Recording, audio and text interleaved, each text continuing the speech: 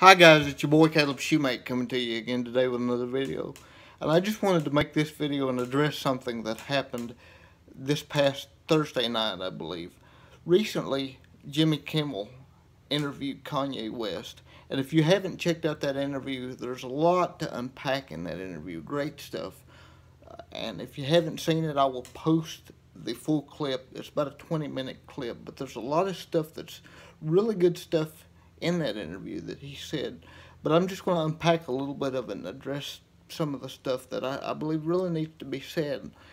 Out of all the people to say it, you know, it's funny that it's coming from a rapper, but Kanye has always seemed to be a very independent-minded person, and I admire that about him. I've not always been a rap fan. I've been into it for several years, but I have to say, from everything that I've known about Kanye, he always seems to be, like him, love him, or hate him, he always seems to be very independent-minded, and I really respect the heck out of that, you know. But I will play a segment for you from that video clip, and then I'll post the full clip for it's about a 20-minute clip. But I will post that full thing so you can watch it. But I just want to play a little bit of it and then talk to you about my thoughts on the interview.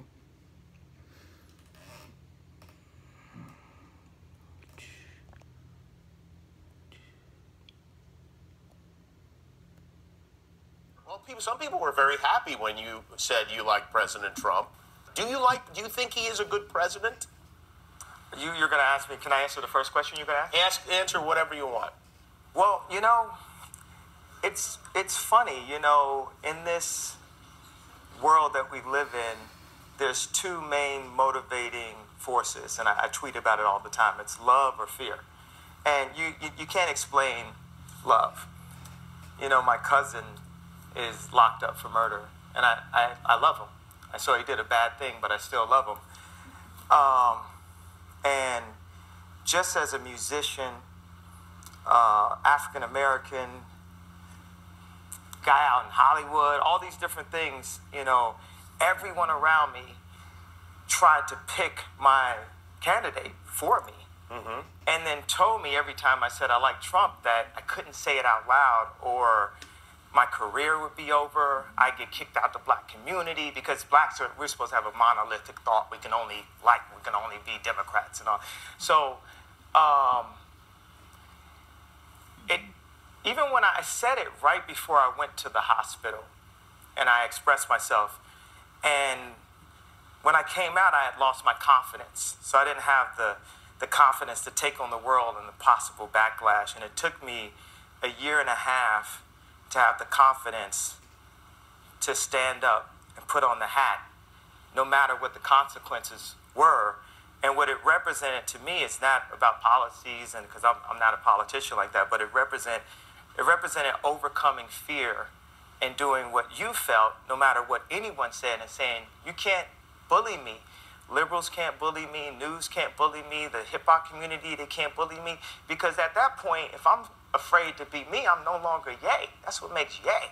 And I actually quite enjoy when people actually are mad at me about certain things. You must enjoy it. Yeah. I actually quite enjoy it. Because your wife was mad at you, right? I mean, according to your song, your wife was upset about that. Right or his words, Kanye's words. And you know what really impressed me? He said it took him over a year to be able to get up the courage to say that he was a Trump supporter. To put on the hat and say that was his guy. That the hip-hop community wouldn't bully him, liberals wouldn't bully him, the media wouldn't bully him. It took him over a year to say those things. And this is Kanye West. A guy who, by the world standards, has done it all, you know, and done things that, to me, would take a lot more courage than coming out and saying what you believe. I never thought that we would be in a day and age to where it would be considered courageous just to say, I support this guy. You know, that Trump guy. I like that guy. I didn't think it would be that way with any political candidate, but here we are. But he said it took him over a year to be able to do that.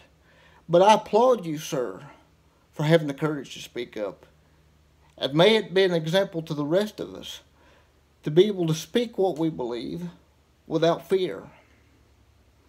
And not to be pushed towards this monolithic mind frame, this collectivist nature that so many in the political realm want to push us towards, particularly those on the political left, and the right too to some extent, but in particular the political left. May he be an example of what he embodied. I don't know if he realizes it or not, but you, sir, Kanye West, you embodied the spirit of 1776. The spirit that said, enough is enough. This is what I believe, and I'm going to stand up for it. Right or wrong, I'm going to stand up for it, and consequences be damned. I'll deal with the consequences later. And, you know, some people might think that, oh, well, he's just doing that to sell more records or whatever. No, I honestly believe this is truly what he believes. His album's already out. He doesn't have an agenda. Thank you, Kanye, for doing that. And may he be an example to the rest of us to be able to speak what we believe without fear, and to realize that it's okay to have varying opinions, beliefs about all different kinds of issues, and that this collectivist nature, not only is it un-American, I believe, but it's very dangerous. And thank you also, Kanye, for speaking about love. You know, I agree 100% with what he was saying. I believe that love is the most powerful force that humankind will ever know. And I believe that it is love that will see us through. It'll be love that will overcome. It's love that is courageous. Hate is easy. It's easy to hate your neighbor.